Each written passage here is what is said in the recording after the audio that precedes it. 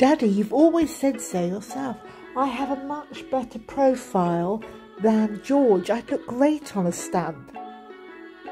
He wants to stay with the Sahutu tribe in Africa. He's built his own mud huts and everything. He doesn't want to come back, Daddy. Look, I'm more than happy to shoulder the burden and be queen. You're what? You're going over there to persuade him to come back? Whatever you want, Daddy.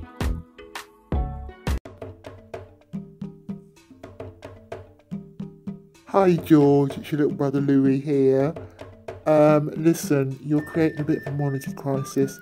Charlotte's already got her eye on the throne. You need to get in a private jet, mate. Don't worry about your carbon footprint. I just get back here.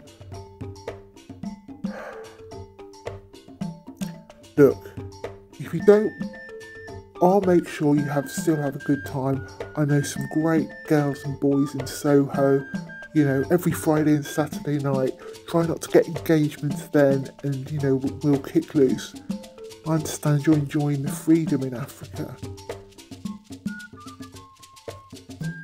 You need to come back, mate. Can you imagine if Charlotte's queen? Oh, she's so bossy. Look, I've even turned myself into a Disney princess for this family.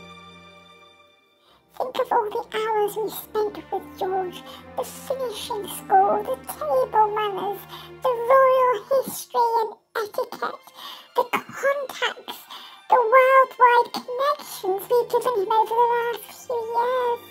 He has everything to be the perfect Prince Charming.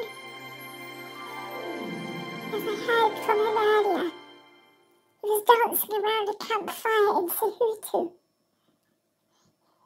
Something about a voodoo doll. And yourself. Right, Dad, I'm listening, okay? If you can give me one good reason why I should come back and cut ribbons and unveil plaques. I'm sitting here overlooking an African vista. Today I've helped house and feed families with HIV. I've plowed a field to provide rice to people that don't have any food. Why would I want to come back and unveil plaques and cut ribbons? I just feel I'm far more service